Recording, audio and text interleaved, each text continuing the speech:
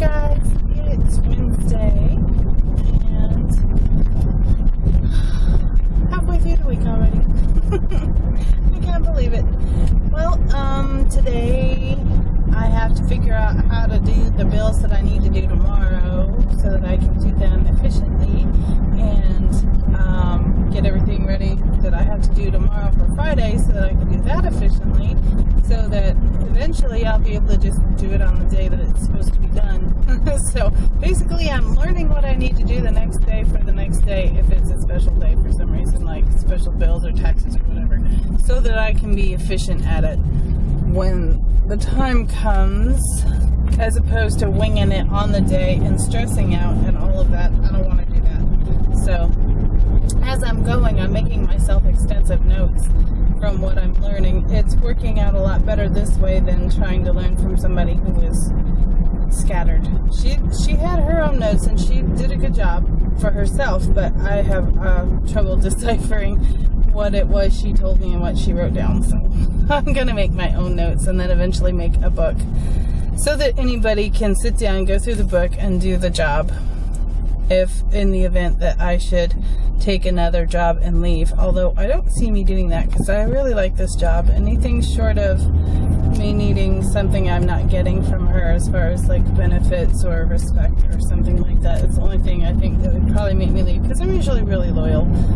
to a job as long as I feel there's a reason to remain that way, if that makes sense.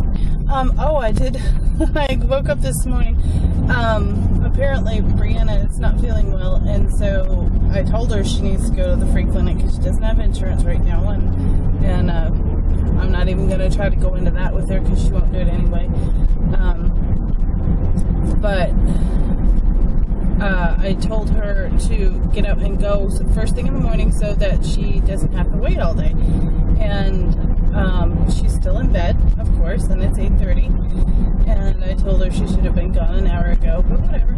Anyway, she's got her dog in her room with her, which is fine. But all the squirrels in the neighborhood are now inside the dog pen, which I found extremely funny this morning. They're just all walking around inspecting, and inside the doghouse, outside the doghouse. I don't know what they're doing. I guess they're trying to see where the food's at so they can make their plan of attack and snatch the food. That's what I'm thinking. They weren't as brave to come up by the house, but since her house is out there, I think they're a little more brave when she's not around. That might be a point of contention for the dog.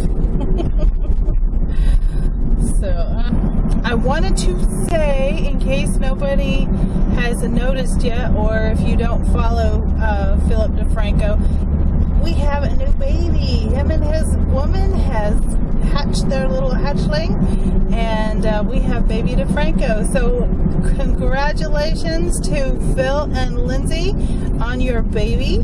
He is beautiful. You did a good job. And a little tip for Philip, when you change diapers, you should probably have a towel with you. Yeah, he's a boy. That's all I'm going to say. My plan was to plant plants this weekend, and I may still go ahead and buy some. I'm not sure if I'm going to put them in the ground yet or not, because like I said, I'm testing this to see if the rules are going to be followed and the dog is only in the dog pen. Because last night when Bree was in the house, the dog was out roaming the whole yard, and I told her, I said, the dog's not in her pen, and she's like, she's going in my house. Well, I let that one slide. That's the only one that's going to slide though, because it can't be habit. I'm not going to put a bunch of dollars worth of plants in the ground for the dog to eat. I'm not doing it. I will, however, make things different if I have to. I'm going to let you go, so if anything exciting happens, I'll be back, and if not, I will see you tomorrow. Bye!